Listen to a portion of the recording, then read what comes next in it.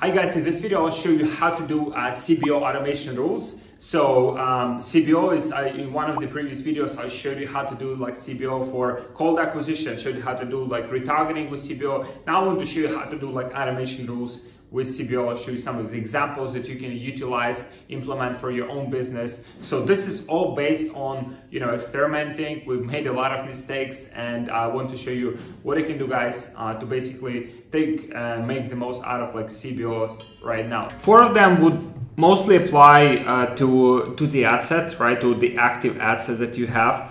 And pretty much like, so I was having a conversation with Facebook rep and he said that it's okay to turn off ad sets inside of CBO. So basically it means that, if you have ad sets running inside of CBO and some of them are not performing well, which is very naturally that some of them will not, perform like ideally, then you can just turn them off. And for that, you can use automation rules, which will save you a lot of time and basically having to think about it, having to monitor it, right? So the first rule that you can apply is basically pause ad sets if there are like 0 purchases. So I'll show you the example here. As you can see, for example, if we take this campaign, right? Or like, for example, if we just go like to the ad set level, right? And as you can see, all kind of like different ad sets here. So if you click rule and create a new rule, basically this will apply to all active ad sets, right? So for example, turn off ad sets, right? If, for example, we can find like a purchase here, let's say purchases is smaller than 1, right? And for example, the spend is, let's say spend is greater than, let's say, I don't know, like $20, right?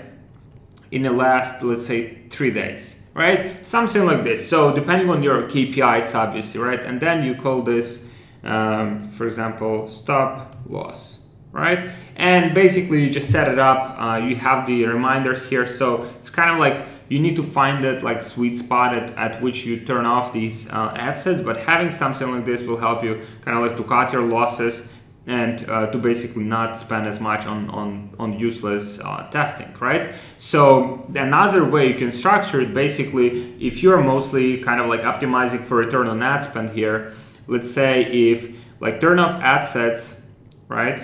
As you can see, for example, if ROAS, right, website purchase ROAS is less than, let's say, smaller than like 1.5, right? So in this case, basically anything that has below than like 1.5 ROAS in the last 3 days and spend more than $20 will be turned off, right? So it's kind of like another combination that you can do to kind of like find that sweet spot where, okay, so if it's not profitable, I'll just shut it down, right? So these are two ways. One, if you can do basically by your cost per purchase, by your CPA, and another one is you can do by your ROAS, right? So this is one variation. Now, basically, if so I should do like if CPA is greater than, okay, so I showed you like this one. If ad set has like 0 purchases. Another one, if basically is CPA is for example greater than, let's say, spend more than $20, and at the same time the purchase, like cost per purchase,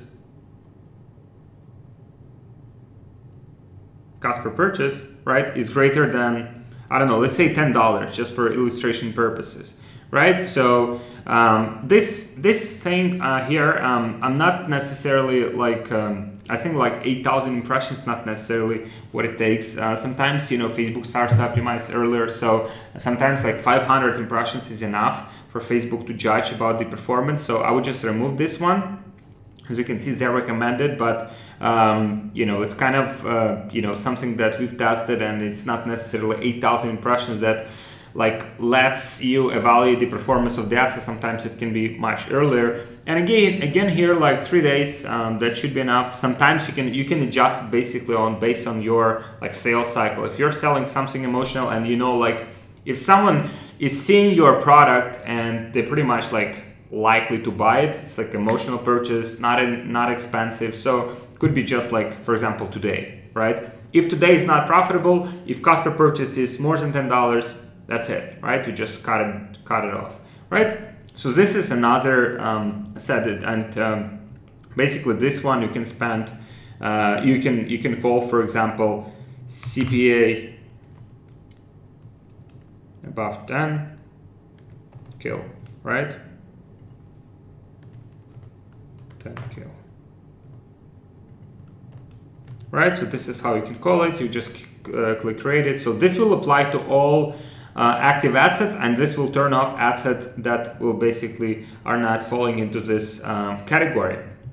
Now another one is basically restart ad sets at 12 a.m. Now the reason that is important is because, guys, sometimes you know, like ad sets might not like perform like well, right, on certain day, and then like next day, when like 12 a.m. is basically like reset of the whole like algorithm happens, sometimes it just like will restart and will hit another bucket of people inside of that audience that you target, and it will be profitable, right? And in this case, what it can do is basically turn on ad sets, right, that, for example, have been profitable in the last, let's say, like a week, right? Let's say we know that like return on ad spend is greater than, let's say, 2, right? The last like 7 days.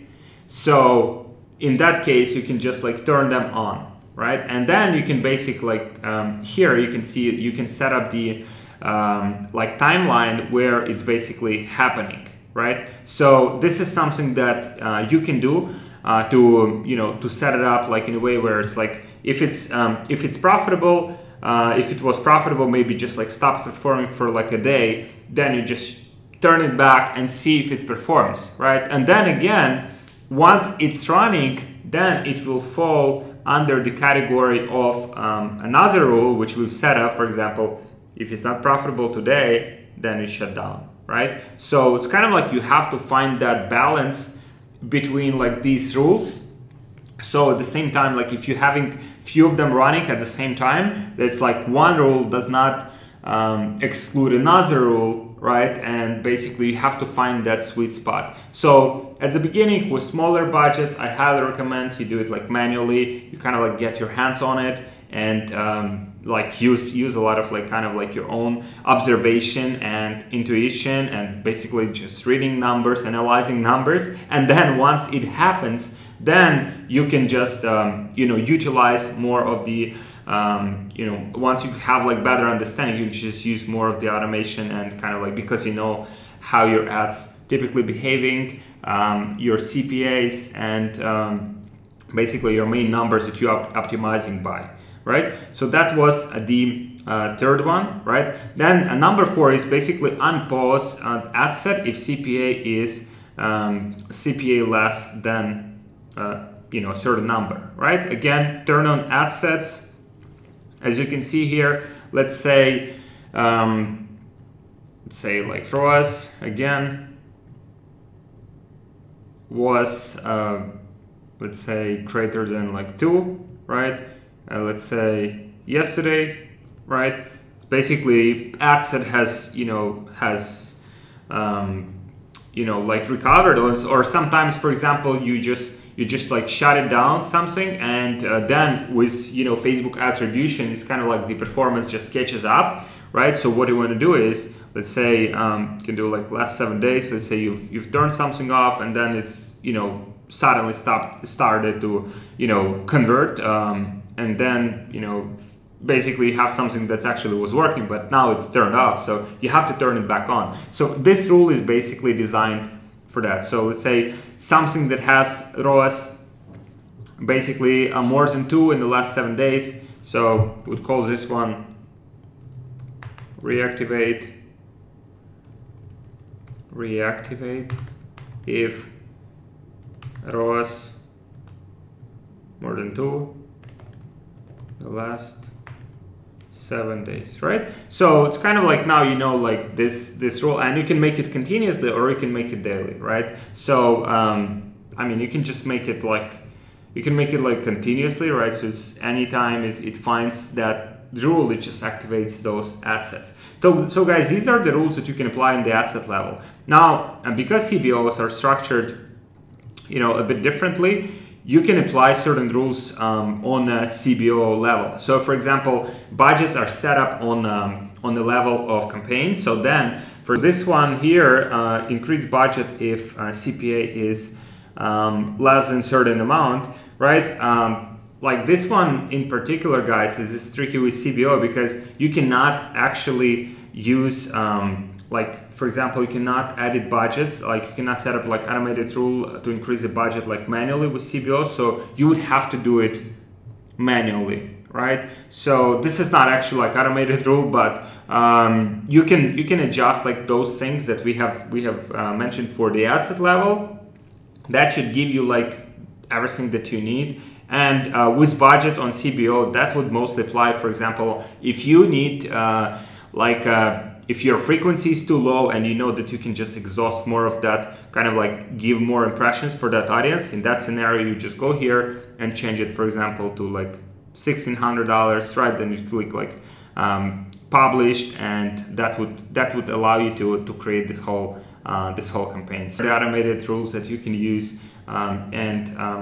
yeah, basically, I mean, the most important ones would be like these, right? Like first, like 2, 3, like if you just like cut losses, I mean, this is like massive, you know, like you will increase your return on ad spend, you will increase your profitability. So these like by themselves, just pausing these losing ad sets, quickly, you know, learning from the data that you're accumulating and adjusting, this by itself will be huge time saver, huge profitability booster for you guys. So this is it, guys, for this video, and thank you for watching. Please comment below if you have any questions, and also please subscribe to my channel so you see all of the newest videos, newest strategies, basically what's working right now.